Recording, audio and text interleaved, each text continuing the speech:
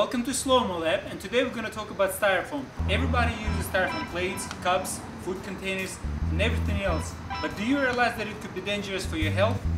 Polystyrene, found in styrofoam, migrates very easily to food, beverages and such when it comes to contact with oils, acids or just heat. We're going to demonstrate just how easily the styrofoam decomposes with the simple acid acetone. It does the same chemical reaction when it comes into contact with heat, oils or any other acid. It's just not as violent. So we're going to demonstrate just how easily it happens and film it in slow motion. So we're about to demonstrate how easily the styrofoam decomposes. Over 100 cities in the US actually have banned styrofoam. Among them is New York City that approved the ban beginning 2015. Check this out.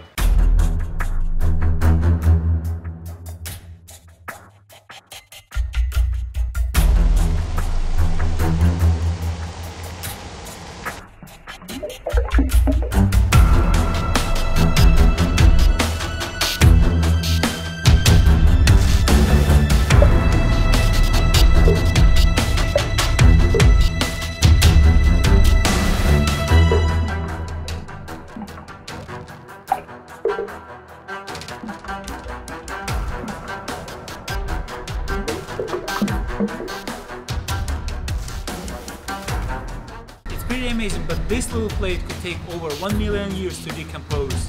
Moreover, when you put warm food on it, on oils, or some food that is acidic, or if you just left the food container in the car, your food absorbs the polystyrene. So if you're still using the styrofoam for cups, plastics, forks, containers, get rid of them.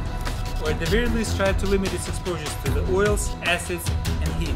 Whew, I need my coffee. Wait a minute.